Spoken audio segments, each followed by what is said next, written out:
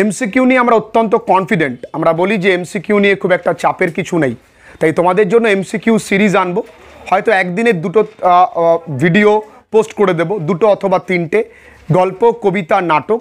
তো এমসিকিউর যে সিরিজটা চলবে সেই এমসিকিউগুলো তোমরা করতে পারলে তোমরা বুঝতে পারবে যে তোমাদের এমসিকিউ নিয়ে আর চিন্তা করবার কারণ নেই। এমসিকিউ কিন্তু তোমাদের নাম্বার তোলার জন্য একটি যথেষ্ট গুরুত্বপূর্ণ জায়গা। এই এমসিকিউগুলো যেমন আজকে গল্প থেকে থাকছে, এই এমসিকিউগুলো যদি তুমি সবকটাই পারো তাহলে বুঝবে যে তোমার আর এমসিকিউ নিয়ে চিন্তা করতে হবে না, কারণ টেক্সট খুঁটিয়ে না পড়লে এই এমসিকিউগুলো তুমি সলভ করতে পারবে না। এই এমসিকিউগুলো এমন একটা এমসিকিউ যেগুলো প্রত্যেকটা মনে হতে পারে এইটা উত্তর এইটা, দুটোই হবে বা তিনটেই হবে। তাই এই কনফিউজিং এমসিকিউ নিয়ে আজকের এই ভিডিওটা তোমাদের জন্য। পুরো ভিডিওটা মন দিয়ে দেখো। যারা এমসিকিউগুলো কত কি পেয়েছো 20-তে স্কোরটা নিচে জানিও।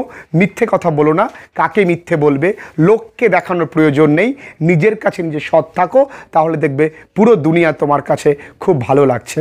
চলো পুরো ভিডিওটা দেখি, এমসিকিউগুলো সলভ করি সবাই মিলে। খুব ভালোভাবে তোমরা পড়াশুনো করো, তোমাদের জন্য এত কিছু করা হচ্ছে, তবে পুরো ভিডিওটা দেখবে।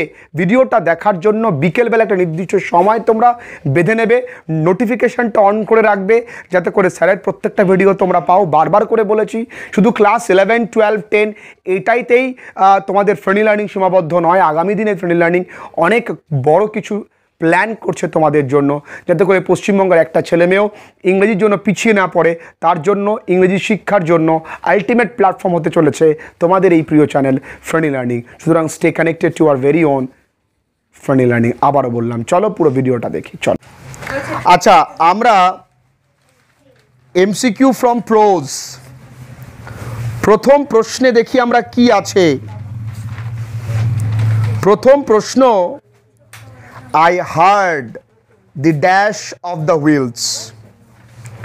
তো এই প্রশ্নে উত্তরটা কি হবে একটু দেখি।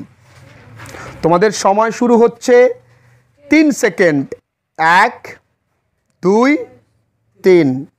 তোমরা যারা বলেছো রাম্বল অফ দ্য হুইলস, তারা একদম সঠিক বলেছো। সঠিক উত্তর কি? Rumble of the wheels. Grown of the engine R painting of the engine, sorry, are grown of the carriage. হ্যাঁ, গ্রোন অফ দ্য ক্যারেজ, ওই যে ট্রেনের যে কামরাগুলো তার গোঙানো। আর প্যান্টিংটা তাহলে কিসের? গ্রোনটা আমরা দেখলাম ক্যারেজ, প্যান্টিংটা আমরা দেখেছি ইঞ্জিনের। ক্লিয়ার বন্ধুরা? চলো 2 নম্বর প্রশ্নে চলে যাই।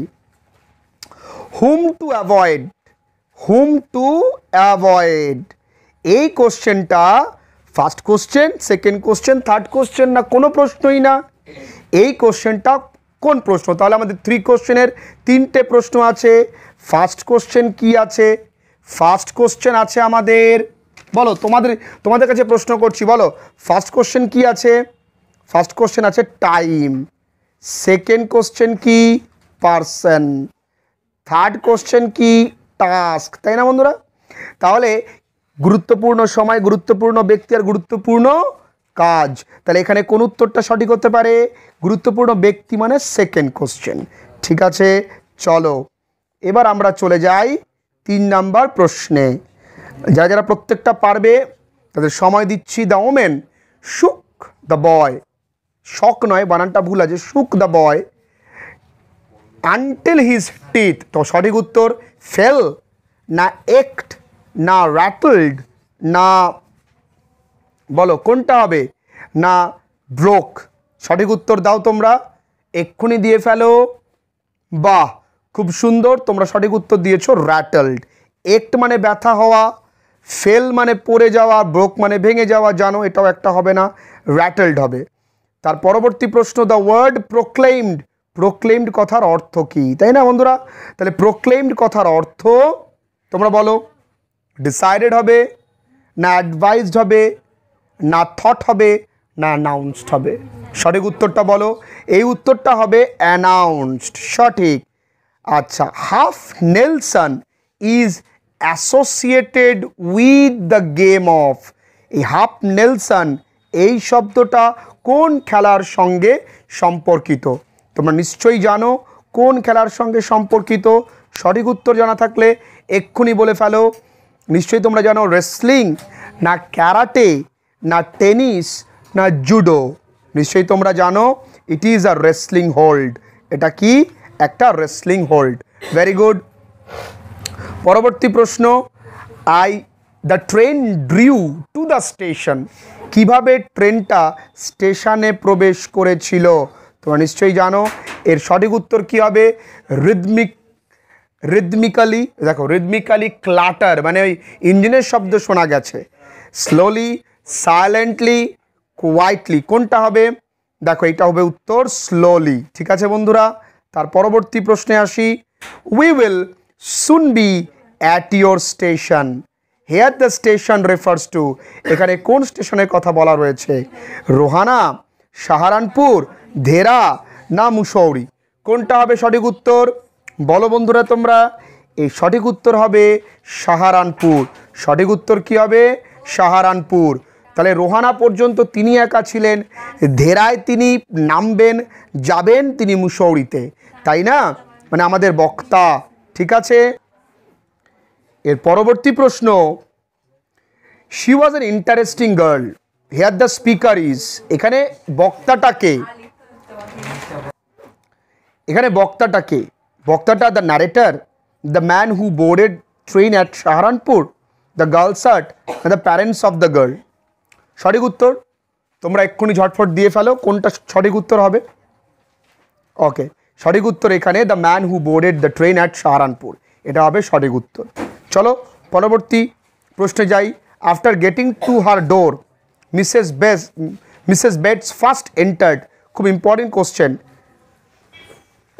তার দরজার কাছে যাওয়ার পর তিনি কোথায় আগে ঢুকেছেন? প্রথমে কোথায় ঢুকেছেন? কিচেনটিতে, রিয়ার অফ দ্য হাউস, না তিনি প্রবেশ করেছেন ড্রয়িং রুম না হল?